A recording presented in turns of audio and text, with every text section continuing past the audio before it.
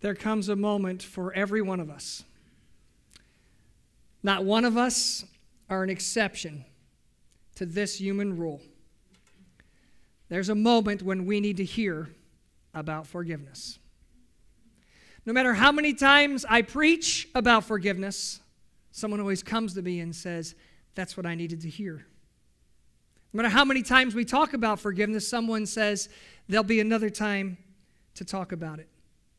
No doubt we could enumerate the hurts that range from misunderstandings, character assassinations, double crosses, mean-spirited attacks, lies, being cheated, being physically or emotionally abused, betrayal, and many more. There's so many ways to be hurt, and so many of us have been through it. Like one writer said recently, if hurts were hares, we'd all look like grizzlies. Were we to ledger our losses, it would include loss of finances, loss of innocence, loss of relationships, loss of opportunities, loss of reputation, and so much more. We've lost years we can't get back and shed tears until we ran dry. Someone took your best friend. They stole your husband. They ravaged your bank account. They destroyed your childhood. They took your virginity. They tanked your business. At times you've been hurt by virtual strangers, and more often you've been hurt by people who you knew well and were very close to you. And so without exception, we grapple with the issue of forgiveness. Just ask Victoria Ravolo. On a snowy night in Manhattan, New York City, November 2004, she was driving home from an event. She had just watched her niece, who was 14 years old, sing her debut with a band. It was nigh unto midnight. She was driving along, had no idea that night on those snow-covered roads her life would never be the same. Traveling in the opposite direction, there was a car filled with 6 teenagers. Using a stolen credit card, they had purchased, of all things, a 20-pound frozen turkey. As they passed at a high speed, 19-year-old college freshman Ryan Cushing had his window rolled down, violently threw the turkey out his window.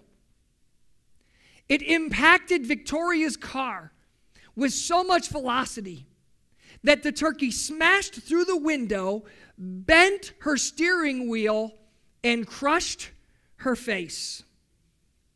More than one fireman from the local fire company, in responding to the accident, testified that Ravolo would have died there on the spot had it not been for the fact that that evening she had brought a friend along. His name was Lou. He was able, from the passenger seat, to navigate the car to the side of the road, and then, until emergency help arrived, held her chin up, or they say she would have drowned in her own blood and died on the spot. 2 weeks later, Ravolo woke up from an induced coma, having no idea what had happened. But she learned that every bone had been broken in her face, that she had required a tracheotomy, that she now had 4 titanium plates permanently placed in her face, and that she had a metal mesh holding her left eye in place because her socket had been completely destroyed by the impact.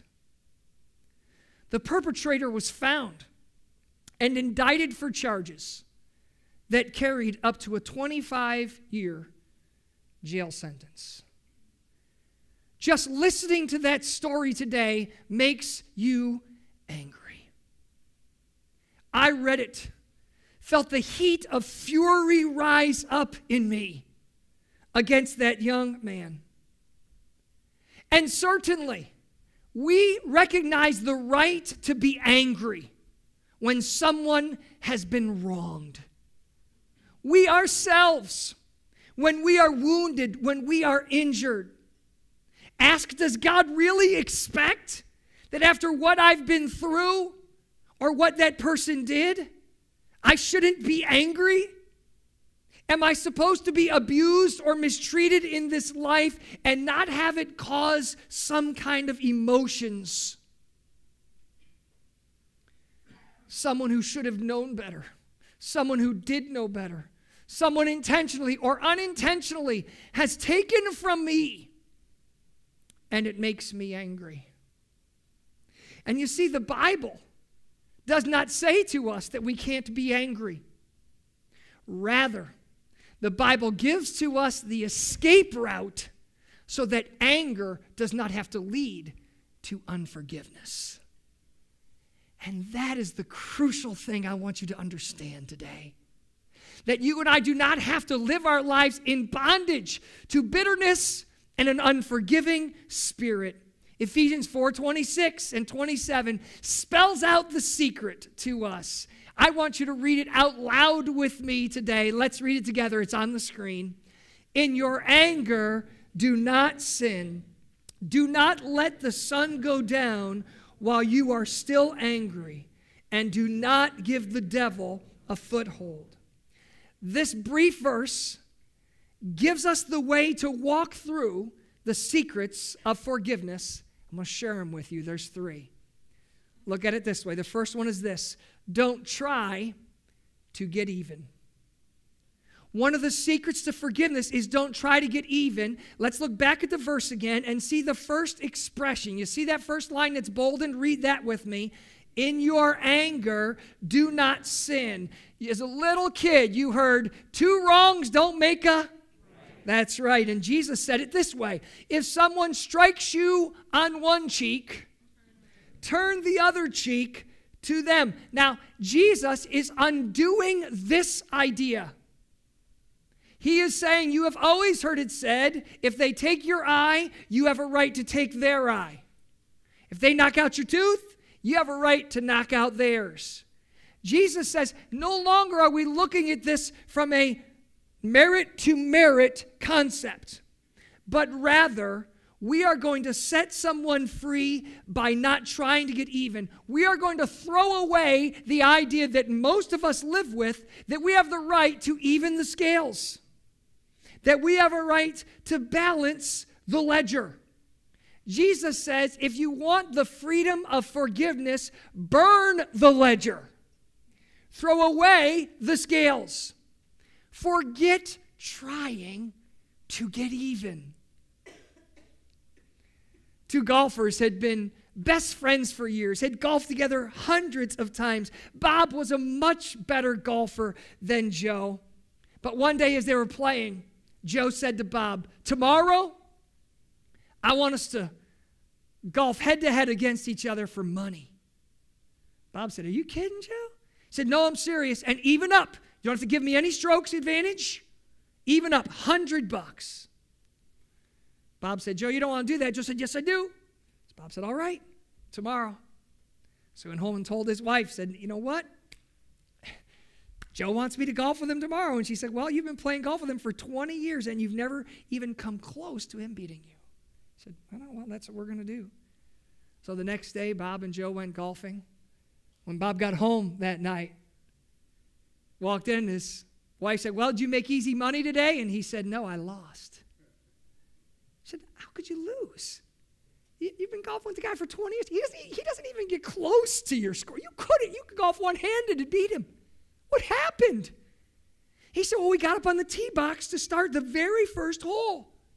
And Joe said to me, as I promised you, I don't want you to grant me any strokes, even up on the strokes, but all I want you to do is give me 2 gotchas. He said, I didn't really know what a gotcha was, but I said, okay, you can have 2 gotchas. She said, well, what happened? Bob said, well, I lined up for my first shot.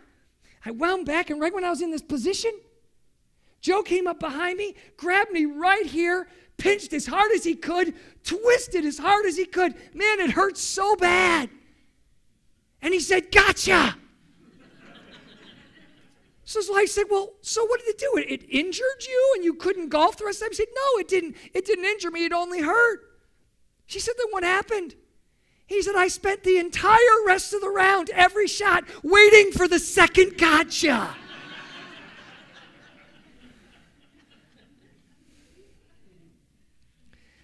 Truth be told, many of us want to hold on to the right to get even. And we love the fact that someone who has wounded us might just be wondering or worrying when the hammer's going to drop, when the other shoe is going to fall, when we are going to be able to say, gotcha. And we can cherish in our hearts developing that fear in them. And in that way, we never let it go. But can I tell you something? The first thing you can learn to say that'll set you into the freedom of forgiveness is, you don't have to fear me. I want us to say that together today. Say it with me. You don't have to fear me, because I'm not trying to get even. You don't have to fear me or wonder any longer, because I'm not trying to get even. But Pastor Todd, they never said, I'm sorry, and if I don't settle the score, doesn't that mean I'm the one who lost? Didn't they win if they got away with it and I never evened it up? The answer to that question is no, they did not. And here's why. Because we relinquished the job of keeping score to God. It is for Him to decide what to do with the ledger. Let God deal with the gotchas. You see, forget getting even. Wipe the ledger clean, because isn't that what God did for you? Anybody glad today that God didn't try to settle the score with us as sinners? So the first thing is, don't try to get even. You don't have to fear me. Here's the second. Don't let those who injured your past impact your future. Don't let those who injured your past impact your future. Look at the sentence. In your anger, do not sin, and do not let the sun go down while you are still angry. In other words, stop holding on to it. Stop letting it fester. Let it be in the past. Just let it go. Is refusing to forgive and constantly conjuring this in your memory making your life better? Come on, when was the last time you heard somebody say, when I feel bitter, the skies look bluer? When was the last time someone said, when I'm merciless, my blood pressure stays under control? Nobody says, I sleep great when I'm feeling vengeful. Nobody says, people like to be around me when I am full of resentment. In fact, let me say this to you today. When we hang on to bitterness and let it control our future as well as our past, we tend to therefore create bitterness and seek out others, and we surround ourselves with other people who are bitter. And now we're telling our angry story, and they're telling their angry story. And we're merely festering this and building it together. When we continue to rehearse what happens in our head, when we still let it make us mad, when it still makes us sad, when we still add up all that could have been and all we have lost, it's as if we roll around with an IV pole and a bag full of bitterness that just continues to fire inside of us. And until we say, you know what, I'm just not connected to that anymore. Until we say, I'm letting that go, we all are like a sick ward, rolling around with our bags of anger. Some of us actually can find in a twisted way a relishing of that angry, bitter feeling as it rolls around inside of us. We play with it on the end of our tongue. But in the end, we're only granting ongoing power to them because what they have done continues to impact us. So here's what you need to say. You won't control me. Come on, say it with me. You won't control me. In other words, not only are we saying you don't have to fear me, but we're saying you won't control me. You don't exercise power over my tomorrow just because you exercised power over my yesterday. You won't control me. Some of us mistakenly think that we can't do this one because as humans it's impossible to forget. Like, God forgets. It's amazing that God can do that. The Bible says that he gets to where he forgets our transgressions and doesn't hold them against us any longer. We say, Pastor Todd, how can I forget? Don't you know things come up in my mind and it makes me remember what happened? Are you telling me that God's going to give me like a memory wipe so that I just won't ever remember what they did? I doubt that'll ever happen. If it does, blessings on you. You'll probably be able to remember it, and things will come up that will remind it of you. Remind you of it. So if you can't forget, how is it possible to do this? The secret is that we're told that one of the actions we take place in Christians' lives is taking captive every thought. Not, I'll never think about it again, but I won't let myself go back to those dark places that allows my past to keep impacting my future. I'll take that thought captive. And then the rest of it says, and make it obedient to Christ. So I will say, it's not that I don't remember they did that to me. I just don't let it continue to harm me. It's done. It's been forgiven. Which then takes us to the third and final step, which is this: decide to move on. Say that with me. Decide to move on. So now look at the verse again. In your anger, do not sin. Do not let the sun go down while you're still angry. And then what's that last part say? And do not give the devil a foothold. Don't say, you know what? I'm just going to keep giving him that opportunity. Nope. I'm moving on. Over the years, you, like I, have met some amazing people in this world. People who, as you talk to them, you discover they're extremely generous, or they're very kind, or they're always so helpful, or there's just this spirit about them that makes it a joy to be around them. They have so much impact, and you can just see God all over them. And you've met people like that, and you just walk away from people like that and go, wow, that's just so neat. But I bet if your experience is like mine, every now and then you learn about a backstory from one of those people. All the garbage that they went through. What someone did to them. How they lost their first business because someone cheated them. Or in their childhood, they were mistreated. Or their best friend ran off with their husband or ran off with their... You'll hear these horrible stories, terrible things, but yet you look at them and they're this beautiful person. You know what I'm talking about? You ever been through that? And you say to yourself, I would have never guessed that that person has that kind of backstory. How'd they ever do that? You know what I've discovered? And I want you to think through with me and see if you think I'm right today. I've discovered that 100% of the time, if you speak to them long enough, at some point they will say this: well, I had to get to the place where I decided. I had been this way for a while. One day I was reading God's word about forgiveness, and I decided. Come on. I, what? Decided to move on. I decided to forgive. I decided not to keep circling back. I knew I couldn't move forward, they'll say, until I decided. You see, we get to decide to move on. You are the one that chooses to forgive. You are the one that says, I'm canceling the debt. You're the one that says, I'm letting you go, because in doing so, I'm going to open my life up to so much more. That's your decision today. You see, the third thing you say is this: you don't owe me. You know what I decided? You don't owe me. I'm not collecting on that ledger.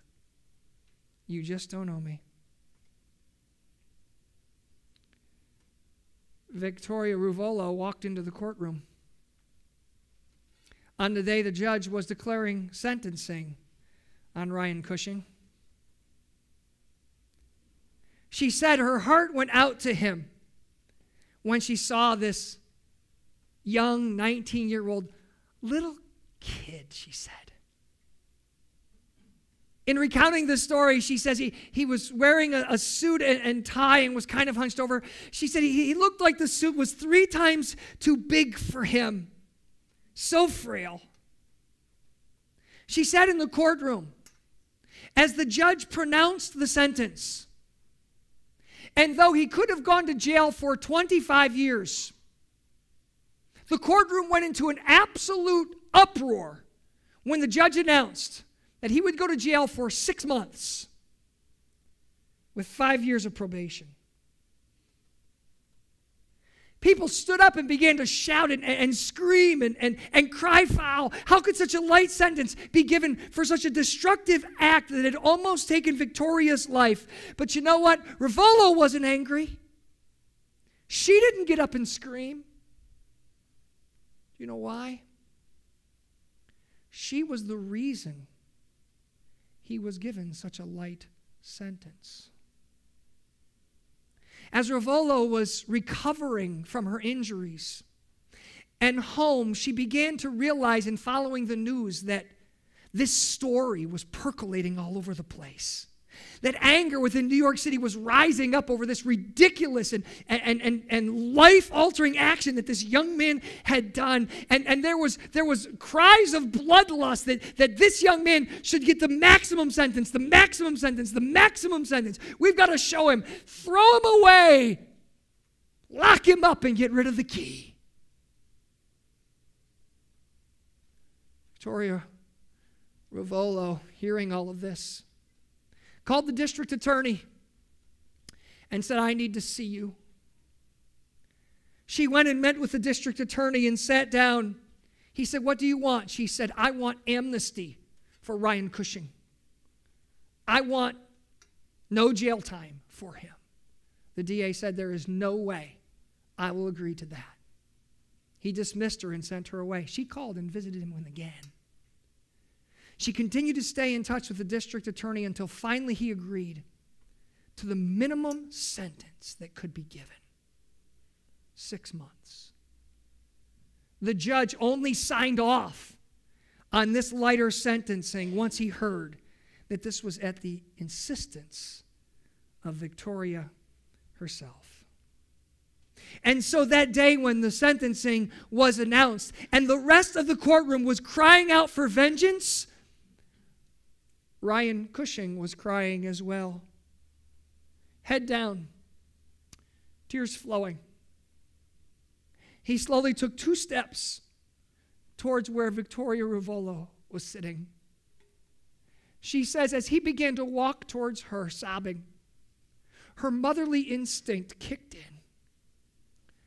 She jumped up, walked towards him, wrapped her arms around him, enveloped him in an embrace, and through sobs he said to her, I am so sorry. To which she said, I forgive you. Now go make something great of your life. In an interview with Victoria Ruvolo, she was questioned, what did you say to the DA that finally convinced him? And she said, I remember what I said. I said, God gave me a second chance at life, and I just passed it on. You know what? Victoria Ruvolo is a Christian. She was basically just updating a scripture that is the last verse in the passage that we read. It's from Ephesians 4, verse 32. We're going to put it on the screen, and I want you to read it with me today. Read it out. Be kind to each other, sympathetic, forgiving each other as God has forgiven you through Christ. That's what it says. Basically, that scripture verse says what Victoria said. God has given us a second chance. So we forgive one another and grant second chances to each other. Well, it's time for day one. By now you know the routine, and a week off hasn't caused you to forget it, that there is an opportunity for us to step through a door into a better tomorrow than we have had yesterday. I want to tell you something. Let me just move this to help some of you over there, because there's something I don't want you to miss. For many of you, to get through this door today, you need a key. You need a key to unlock forgiveness in your life. And here's what I've learned about forgiveness. When you use the key of forgiveness to unlock the door, when you open the door, you'll discover that you are actually the one that you're setting free. Today, wouldn't you want to step into all that light? It begins by being willing to say, I forgive. I want us to bow our heads together.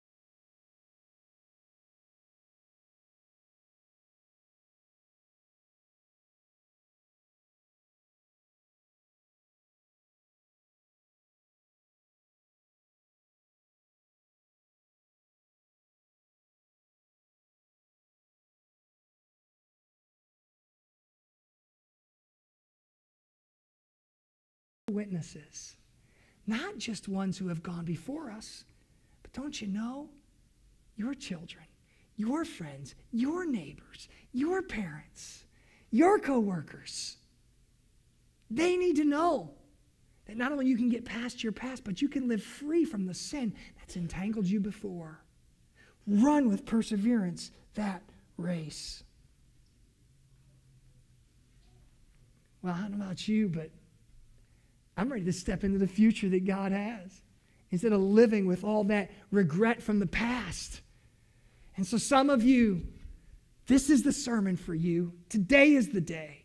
In this whole series, this is what you've been waiting for. Someone to come and say that you don't have to live forever under all that regret and all that pain and all that sorrow and all that sadness. And you could say, you know what? I'm not going to obsess over it anymore. I've confessed it. I know where I was wrong and God has forgiven me. I'm not obsessing over it anymore. And then I'm going to learn, not return. I'm going forward.